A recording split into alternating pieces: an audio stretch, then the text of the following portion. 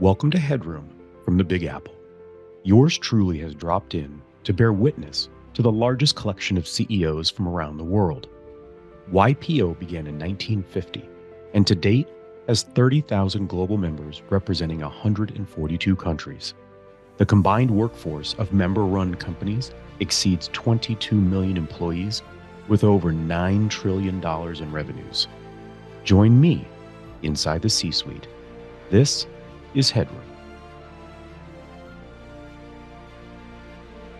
But we were talking sort of off air here about the challenges. Everybody goes through their own challenges. They all have their own storyline, and you had a storyline that sort of impacted your educational path. Yeah.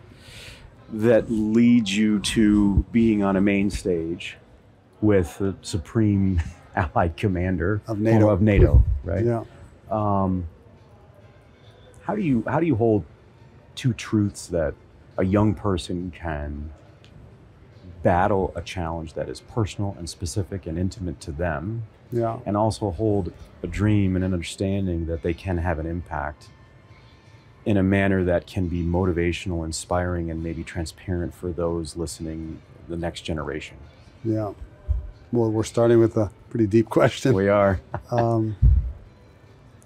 I think an adage that's always animated me, but maybe sometimes in retrospect, is that curses are most often seeming curses, and they turn out to be blessings in disguise. And that, just like I opened the conversation with the Admiral by saying smooth seas have never created a great sailor, and you have to sharpen steel with steel. You don't pick your adversity, but there's so much strength and meaning in the struggle. In my case, some people have come to know me for things I've written, including a book. And they see that I'm academically credentialized. I didn't take a single honors class or AP class in high school. I took the SAT twice. I got a 970 after studying. I was mortified by that score. And I studied another 6 months, and I dramatically improved my score from a 970 all the way to a 980. So I couldn't crack 1,000 on 2 tries. But in my case, I grew up with some learning difficulties. I was dyslexic. And I remember being in class in 5th grade, envious of my classmates who were in rapture. They were in the present, in the story. And I didn't have that luxury because I was so scared to be called on. So I would read ahead, and I would figure out the algorithm as to when the professor goes to the next student. And I skipped ahead, and I kept practicing that area so that when I'm called on, I could read because I didn't have confidence in reading. But think about what comes in that. I was in the moment, and I was on the ceiling of class figuring out the human dynamics. And then I remember being at family dinners, and my brother and sister were having a joyous time, and I was the one that noticed the cousin that nobody's talking to, and I went and talked to them. And I really felt that the way I, as a blessing, leaned into my challenge, developed other appreciations, maybe more empathy and compassion, but the human condition and what makes us the spectrum of the human condition is so beautiful and varied that when I found philosophy later on, I ran into words and concepts and adages and principles and frameworks. That was my purpose, who I was. Your music. Yeah, my music. Why is it such a rarity? It feels like, as I hear you talk, I feel like we're in a world that everything has to be sort of packaged, and there has to be an API, and we have to catalog and organize, and I can't. So the first line in my book, which my publisher fought with me, but you won. Well, this is a how book, not a how-to book. What's the difference? Everything. Now, we know that we love efficiency. 4-hour work week, 4 ways to lose 4 pounds, the 7 habits of highly successful people. Especially in the efficiency United States of America, we love being reductionists. Yes. Reducing big ideas, big challenges to 3 things, 4 things, 5 things, 7 things. And here I was telling my readers, you're going to have to work because philosophy and frameworks are not reducible. I'm not going to give you 3 things, 4 things. It's about wrestling. It's about going to the gym and not just using software for everything, but building some moralware. And I actually think that all human judgment is framework dependent. The prevailing framework in business is cost-benefit analysis. We specify by law what's legally permitted. Doesn't that strip out the humanity? Of course. And we tell people what they can and can't do. And within the bounds and boundaries of what we can and can't do, we use carrots and sticks to incent and motivate and animate people to pursue or chase goals. That is not, but that's an amoral world. Can and can't, not immoral, amoral. And it comes from the underlying assumption, straight out of The Godfather, that it's not personal, it's just business. Now, if it's just business, then just do it. Too big to fail, my way or the highway. These are actually very rational, cogent strategies if it's just business. If it's just business. Now, I think that was always philosophically misguided, because business is human beings coming together to endeavor together. Business is human endeavor, and you're either going to endeavor well or not, or collaboratively and respectfully or not. And to endeavor on a sustainable basis, you need a beating heart, you need an ethos. So, and the best businesses are not only human endeavor, but they intentionally put humanity and human concerns and hopes and aspirations at the center of the business. But I also think the world now is being reshaped in ways to make the separation between business and life, or business and what's personal, just elusive. And the business of business right now is community. The business of business is society. We're in a fused world where things that were pushed out of and crowded out of the business agenda, personal, human, religious, environmental, geopolitical, moral, ethical issues, political issues, are now inescapably part of the agenda. And they hijack your agenda sometime because of somebody else's tweet, right, or some viral video, or a CEO doing a layoff on Zoom, thinking he or she is doing it thoughtfully and compassionately, but people are less impressed with the CEO's tears. They want the CEO to be more struck by their tears. Yeah. And then that goes viral, and you get judged by that. So we're operating in a world that hasn't just been accelerated and sped up.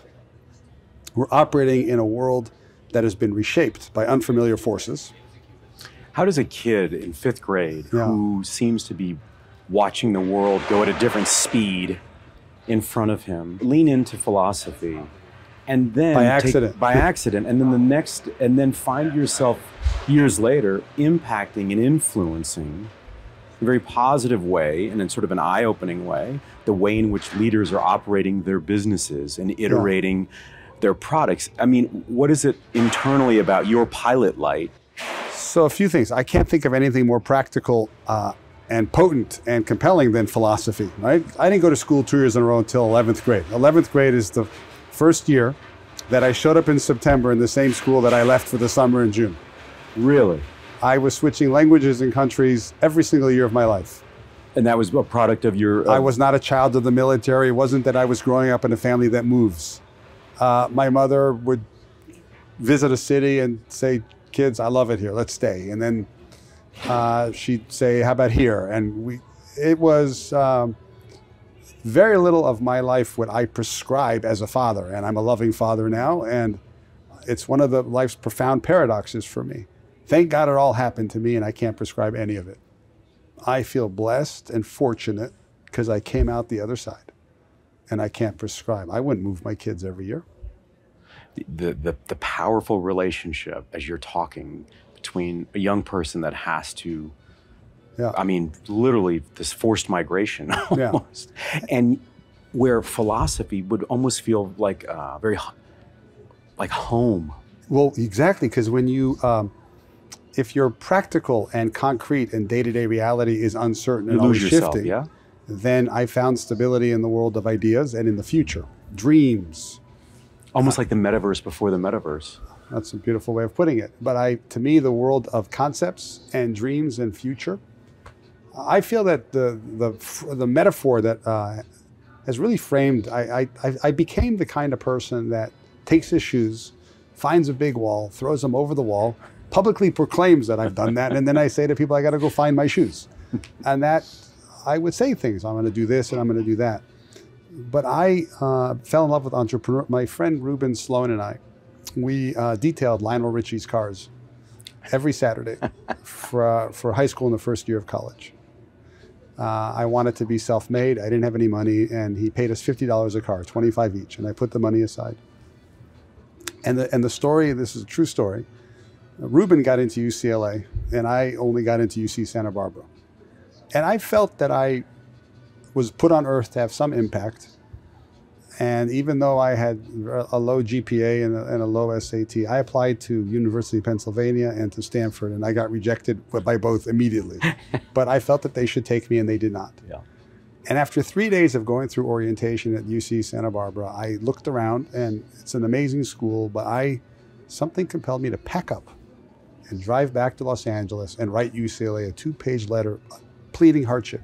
And I basically said, here's what I'm about and my investment to being self-made. And you've admitted Ruben, my car detailing partner, and I need to stay in Los Angeles to continue to detail Lionel Richie's cars with Ruben. And I'm pleading with you to let me in, and I'm already in the UC system. Can you create a hardship transfer? And they did. They did. Under one condition, that I would enroll in remedial English, because that's how low my English was. So I started UCLA in remedial English and a moral philosophy class. And where were you born? San Francisco. You were born in San Francisco. I wound up in Israel at the age of 3. So you were born in just San learning Francisco, all these different languages. First grade, kindergarten Tel Aviv, first grade San Francisco, second Jerusalem, third San Francisco, fourth Tel Aviv, fifth Jerusalem, sixth Tel Aviv, seventh, every year. Wow. Actually, seventh Tel Aviv, sixth Jerusalem. I moved every year of my life, like that. And there I was in moral philosophy, and I found, and at some point, I had a tenacious love affair with it. I was reading footnotes of what these philosophers were saying about each other and about their work. It was a love affair. Yes. And at some point, I stopped being a student of philosophy. I started to do philosophy, to philosophize. It was an intellectual way and discipline for me. I'd sit at cafes. I actually freed myself from the how much world. I wasn't ready for exams because I pulled an all-nighter or studied 24 hours. I was ready because I understood the material. I started to feel detached from time. If I could sit at a cafe with these philosophy PhD students and we understood each other, I was ready. And I think that's the person you saw on stage today. That was the person I saw on stage. If it was clear to me, I'm ready to go. If I thought it through, or if it comes from the heart, if I'm passionate about it. Because I don't memorize anything. And again, when you think about being dyslexic and sort of maybe the lack of traditional organization in the way in which you process information. If I go to movies, you can show me any bit actor, and I could put him in 5 other movies immediately. Any bit actor. It's visual. It's a whole different way. But I actually came out of the other side of philosophy. I finished UCLA with a bachelor's and a master's at the same time. And then I went on to graduate school, and I studied 2 more years of philosophy. And then when I got to law school, I took 9 jurisprudence classes, which is philosophy of law, and I taught undergraduates. And the journey of, and then I founded LRN, and over the years LRN had about 20 some different conference rooms. Every one of them was named after a moral philosopher, because remember I was a street kid. These are your heroes in that way, yeah, right? Yeah, and I was a street kid, so I wanted to bring philosophy to the rough and tumble world, to the gray. Some people with that background, they end up writing music, or they find ways to communicate their experience through the art. Yeah, there's a book on dyslexia called The Dyslexic Advantage, and most dyslexics, they go in the other way, and all the A students work for them. What struck people who study dyslexics is that I ran back into the fire and tried to master academia and intellectualism. Yeah, you didn't run from it. I went towards it. Towards that. I'm going to go to these good schools and figure it out. But I noticed that some of the students around me were incredibly ambitious. They got 99, they got straight A's their whole life. And I started to feel very different. We might have looked similar from the outside. They were ambitious, constructively so, and many of them committed to deploy their ambition towards good. But I felt that I was hungry. Hungry, not ambitious. There's a difference. You're not reflexive. You're on your own mission. You're on your own journey. There's a fire. How do you understand success when we think about traditional ways to celebrate achievement? I would think that you would have a different lens when you think about experience it. I'm trained in philosophy, so I love paradox. The paradox of happiness is central to my life, that if you pursue it, it eludes you. But if you are passionately animated towards being other-regarding, not self-regarding, some contribution to the world, anything associated with progress, solving a problem, something worthy, and you pursue that in a meaningful way, and it's a source of meaning, then happiness can find you. Now, in business, I've created a corollary to that. It's the paradox of success. That if you pursue success conventionally defined, increasingly it will elude you in this world today. It didn't used to, but now it eludes you. But if you pursue significance, if you don't just sell products, but you serve in some way as a business, then business success can find you. And I think that's been central to how I frame.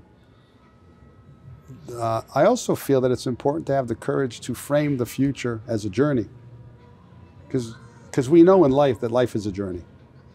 We celebrate that about life. And we are taught to fall down and get back up, to zig and zag. All the message we get about our life is get really good at going up and down, right? But keep going. Yeah. Forge ahead. Get lost, get confused, and come back.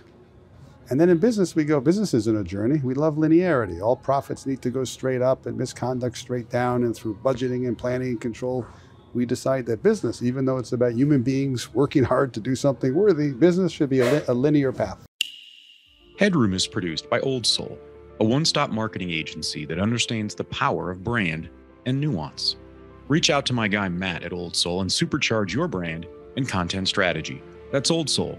Shoot Matt a note at aoldsoul.com. That's AOLDSOUL.com. And now, back to our guest.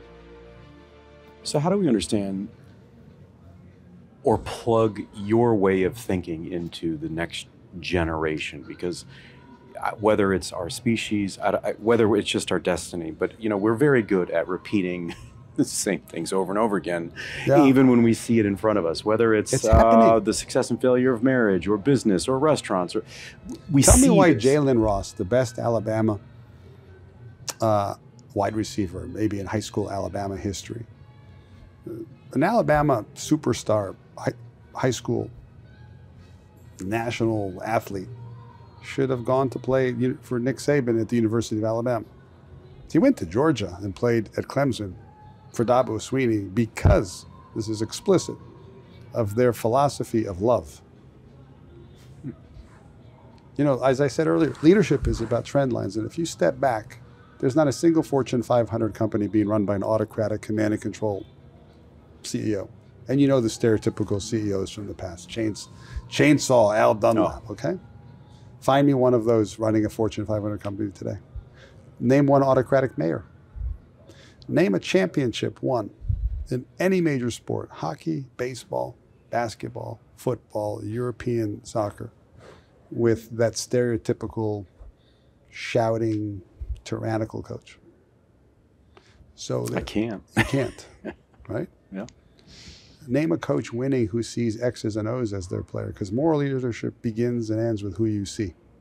If you're a media company, you're in media, and you see a consumer of news, what are you going to do? You'll build a business model to get them to consume your news. And then your news will become newsy and engaging.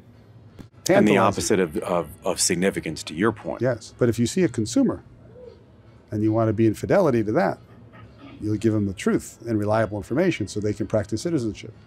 But look at the language we use to describe the other, a user. Well, then if they're a user, why wouldn't I addict them? If they're a consumer, I'll get them to consume. Employees are cost centers. I thought human beings are assets. If they're a cost. Language is powerful. I learned that in philosophy. Words get at concepts, and concepts get at reality. And Wittgenstein said that the limits of my language are the limits of my imagination. And that's what on stage today I said, you can shift people or elevate them, right? That was a charge. Are you going to go shift your people and nudge them or elevate them? So are we teaching I'll call it the Dove method, right? For a lack of a better phrase here, or label. In the LRN, the company that I founded, sales executives, you know what their title was? No. Enlistment executives. Enlistment. Because sales, you tell somebody, I can sell ice to Eskimos. You sell. Sell. But you're going to behave different if you're told to be a great salesman. But if your title says enlist, And then we translate that word into an ethos to invite in to a partnership or relationship. So I've used my entire career philosophically constructed words to walk my fine line. Are we sharing this with young people in formalized education? Or are we No. cheating ourselves? Well, Aristotle said that educating the mind without educating the heart is no education at all. And sadly, I don't think there's enough emphasis on educating the heart and the humanities and philosophy. Literature is where we learn to extend sympathies to others. I think there's a failure to realize that increasingly machines are being programmed to put us out of business in terms of doing the next thing right. Because we've been teaching all of us as humans to act like the machines for generations. Yeah. It's the irony when I normally wouldn't share this on a podcast, but I'll share it as we're talking now because of your transparency. But I guest lecture at Vanderbilt's business school. I've been doing it for 15 years, and I'm always amazed, and I enjoy working. What do you do at Vanderbilt again? I guest lecture with their business, right? Sure. But you know what I do, Dov? I basically strip down what they've been taught, and what my focus is about the energy in the room and understanding that they are not students anymore. Right. They are a part of. I mean, this is a community. Totally. But the irony is, the looks on their faces. Every cohort, it's like they have not had this conversation through years of education. But think of societal messages. Google said, "Do no evil," and when they proclaimed that, they were the good guys. All they promised is they would be one step short of evil. But think of where we wound up, where promising to not do evil puts it's a good thing. Is to be applauded. It's a That's a floor treated as a ceiling. That's where we were. You know, I'm all about the how, but bosses would say, just do it, I don't care how. I mean, don't get caught hiring child labor or doing something stupid. Other than that, just do it. Are we getting closer to where you're at the LRN and what basically you, the essence of you, is embraced without question because Listen, I'm BE, I'm before Enron. I'm a BE guy, and there was no wind in my sails. Literally, bosses would say, just do it, I don't care how. Imagine saying, I don't care how today. Oh, doesn't my resonate. goodness. That way. So it's things, now there's wind in the sails. It's a short runway. So more people are on the path, but they need the frameworks. ERP, CSR, CRM, TQM, HRIS. What do all these acronyms stand for? What I love about business is business wants to do things at scale. To do things at scale, you need to be systematic. And to be systematic, you have to have a framework and the ability to measure against the framework, because what we measure is what we get. I think the next frontier is a systematic approach to elevated human conduct, to normative behavior. Conduct, inspired conduct, thoughtful conduct, all the things that make us human, but we need to be framework-based, because doing the right thing for the wrong reasons is better than doing the wrong thing, but it doesn't scale. And it is very timely because we're obviously in an era of branding. You know, I mean, it's just so interesting. I mean, you'll think of branding. Chevron is the human energy company. I should have said branding. You know what I'm saying? Well, that's also a problem. Not corporate branding, but this, you know, historically, if you were a part of General Motors, you were part of that brand. You weren't now you're on the LinkedIn, expert, right? Now you're on LinkedIn, and but that worries me. I'll tell you why. In the conventional kind of more materialistic economy, human beings love to stand out and be noticed. Where did the expression conspicuous consumption come from? But to succeed in conspicuous consumption, you have to work pretty hard to afford the Ferrari or the Porsche or the cashmere sweater. And you typically have to turn 40 to afford those things. Now I think we're in an era of what I call conspicuous expression. Explain. You stand out by what you just tweeted, and expression is very inexpensive, and it's available to you as a teenager. So what's constant is our need to stand out and be noticed. But now we're standing out not through our stuff, but through our expressions. And I think that's very dangerous. Because in the age of celebrity, you get followership for anything that makes you a celebrity, good or bad. And we're seeing that. And Narcissus, I'm a father and I want my kids to have self-regard and self-love. Narcissus did not love himself, he loved his image. And there's a lot of people out there in this era of conspicuous expression curating some public image. And that's creating, some very harmful dynamics in society. What advice would you have, Dov, for the early, maybe CEO, early career executive that, for whatever reason, is in pursuit of the answer?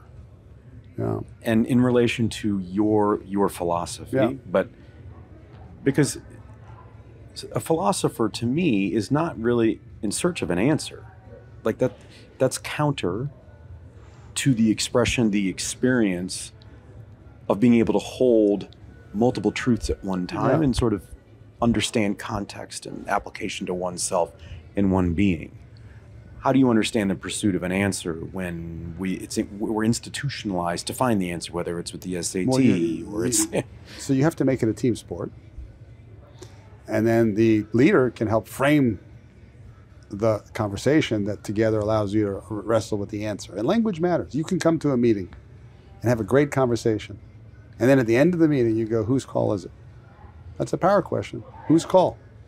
Just say, okay, it's been a great conversation. What do we think is the right call? Same conversation. Why end it with whose call? Oh, that's a marketing decision. Who's got the marketing budget? You just ruined a 1-hour conversation by saying whose call is it? See what? Wasted it. Wasted. The leader has the power to say, what's the right call? What's the fair call? That's not philosophy. That's just, what I'm saying is one more practical than the other? It's not like whose call is somehow faster than what's the right call. But the leader needs to take responsibility for emphasizing rightness as opposed to power. Whose call? Let's take empowerment. And everybody is embracing empowerment. And how can you not? It's the right spirit. But here's what it looks like in action. I delegate decisions. I push decisions to the front lines. So now everybody knows what rights they have. I have a right to spend $1,000. I have a right to spend $5,000 without asking my boss. So everybody, you're just a kinder, gentler version of what you were before. Everybody has more rights and everybody fights for their rights and knows what their rights are. But nobody knows what is right. You just know what rights they have. You haven't created a gym to build the ethos. What's the right way here? So philosophy taught me that. People are making philosophical errors at scale by thinking that good leadership is delegating. You want to show up and ask a question and don't give the answer. Delegating makes you, this is beneath me. I don't even have to go to this.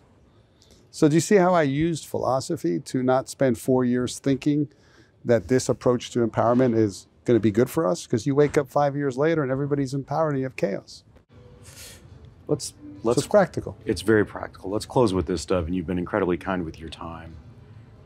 Paint a picture for me as to what being philosophical has afforded you to enjoy as a member of planet Earth in a way where you can, because I think back to that 10-year-old, that fifth grader I think that was on the outside looking in, because it feels as if, like when you're talking about sports and football, you hear when a quarterback or an athlete says it slows down on the field, and that's when they accelerate their talent and they sort of, there's this actualization. You can feel things more deeply. You can appreciate meaning. You can appreciate meaning in the struggle. Sometimes meaning comes from the lack of euphoria, but in the struggle. The other is a sense of perspective. You can hover above. We think that Uber or Lyft, putting some yellow taxi cabs out of business, disruption, we use the word revolutionary too freely. We had a scientific revolution 500 years ago. That was a real revolution. It sent us back to the drawing board. We had to rethink everything when we figured out if the sun revolves around the earth or the other way around. And think of what was catalyzed since the scientific revolution. Biodiversity. Thomas Paine wrote Man's Bill of Rights. Adam Smith was not an economist. He was the chairman of the moral philosophy department at Glasgow University when he wrote the Capitalist Manifesto, The Wealth of Nations. Modern democracy was invented. But what did we call that last 500 years? It was like Revenge of the Nerds, right? It was the Enlightenment, the age of reason, because human beings want to be on top of the food chain, and we want to be the best. And we looked around and we said, oh, we're the smartest. So we, in the last 500 years, created enormous progress and prosperity and brought people out of poverty and innovated and solved problems and are living doubly as long with our heads, right? With our heads. Descartes said, I think, therefore I am. And you know what philosophy afforded me to do? We're living through a technological revolution right now that happens every 500 years. And it's sending us back to our drawing boards because we no longer get to say that we're on top of the food chain and we're the best because we're the smartest, because our monopoly on intelligence is not secure because we're in the age of intelligent machines. So we now have to go back to the drawing board and ask a very deep philosophical question. What does it mean to be human in the age of intelligent machines when the answer can't be we're the smartest? That's going on right now. And I think business has a lot to say about that at the forefront. Now, so what does a human being have that a machine doesn't have and will never have? A heart. A machine can't ask why, right? So I think that we've gone from an industrial age where we hired hands, and we could have hired wimpy hands. We went for strength, to a knowledge economy. We could have scaled idiocy and ignoramuses. We said, no, knowledge, specialization, wisdom, expertise. Now we're in a human economy where we have to enlist and inspire and hire hearts. Now we could go for rage and jealousy and anger. The heart's capable of that. Or we could go for what makes us human at our best. Caring, compassion. And I think that's the next frontier. That's the question we're all wrestling with, whether we know it or not. And business today in this fused world has to not just proclaim its humanity and say, work here and buy from us and invest in us because we're human. You have to translate that proclamation into humanity. And what makes us human deep down, I think, is our capacity for ethics. Our capacity for doing the right thing is really having a good heart is what makes us human. But to me, that's a practical question because right now, business and every institution and leader in the world has to somehow embody and manifest that. You've expanded, hopefully, what I will retain is a capacity to ask deeper, more thoughtful questions to elicit a conversation that has meaning beyond the technology that is recording this right now. It's incredibly powerful what you're doing. You have a new fan in me in wanting to know more about your continued journey, because I think you've hit it on the head of where we are, what we need to do, and that we are back at the drawing board. Yeah. And it's going to take thoughtful leaders and, more importantly, humans like yourself to ask the questions that give us pause and to live in the moment. Thank you, Dov. It's a pleasure. Thanks for taking the plunge into Headroom, where we uncover the why behind the what and who impacting our lives. Headroom is a production of Rainlight and co-produced by our friends at Old Soul. I'm your host, Dr. Rod Berger, and this is Headroom.